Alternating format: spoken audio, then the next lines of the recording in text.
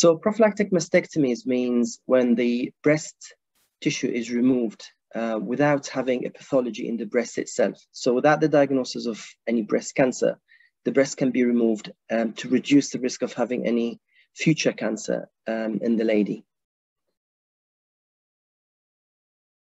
The ladies who come and ask for prophylactic mastectomies it can be one of the three following categories. So some of the ladies have already been diagnosed with a breast cancer, and they coming to ask for prophylactic mastectomy on the other side, as well as the mastectomy on the cancer side.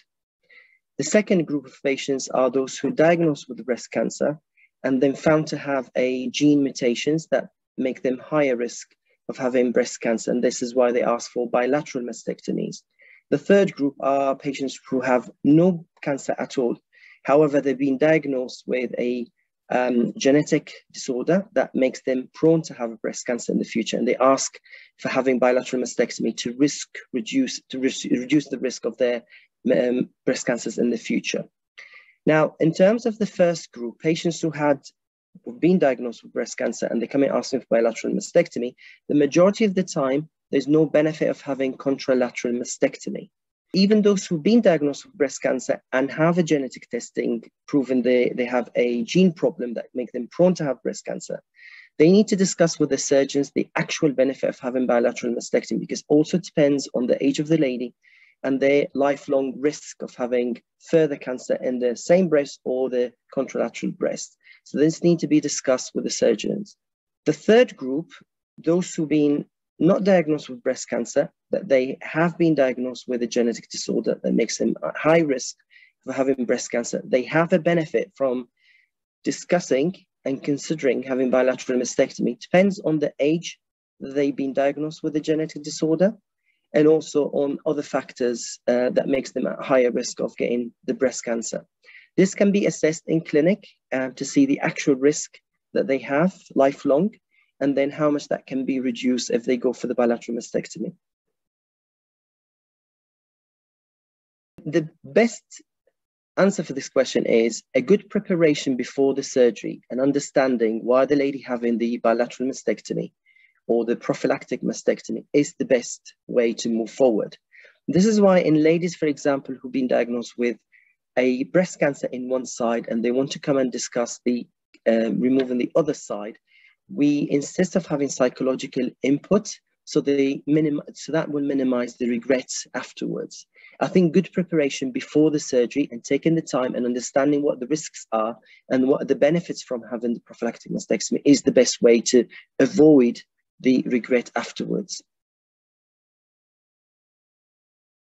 So definitely ladies who have genetic disorder that makes them prone to have breast cancers, such as ladies who carry the BRCA1 or BRCA2 or PALB2 mutations, they have benefit from having prophylactic mastectomies, but that is also pending on a good consultation to quantify that benefit. The age of having the prophylactic mastectomies, it depends on the age of the patient at the diagnosis and whether they have completed the family or not. Some genetic disorders such as the BRCA1, BRCA2 also have the risk of having ovarian cancer. So timing between the oophorectomy and the mastectomy is also important, and that will require a liaison between the patient, the surgeon, and also the gynecological surgeons. There's not much evidence that doing prophylactic mastectomy in men is actually reducing the risk. However, some men do choose to have a mastectomy, prophylactic, and when they choose that, the majority, they don't ask for reconstruction. So it's more simple mastectomy, and the majority will not ask for a nipple reconstruction or tattooing. However, that is also available if they wish to have it. In general, there are more ladies coming forward for prophylactic mastectomies, especially with the gene disorders compared to the men. So if a good preparation before the surgery is quite important to understand the pros and cons of having the surgery. Having the prophylactic mastectomy with removing or without removing the nipple carries anything between 90 to 95, even sometimes higher percent of risk reducing. But that is from the patient's risk, lifelong risk. So if the patient's lifelong risk is, let's say, 80%, so that is 95% of that number is about 80-something%.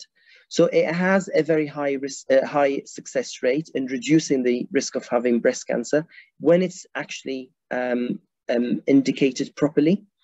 In terms of having the complications and, as in any operation, a good consenting and informed consent between the consultant surgeon and the patient is very important to understand the pros and cons. There are many options for the ladies to have before having the surgery. And as I said, in the other groups where the prophylactic mastectomy is based on the fear or the worry of having cancer happening in the other side without genetic disorder, I think a very good consultation is absolutely essential to, reduce that fear, so the patient can make that decision without pressure.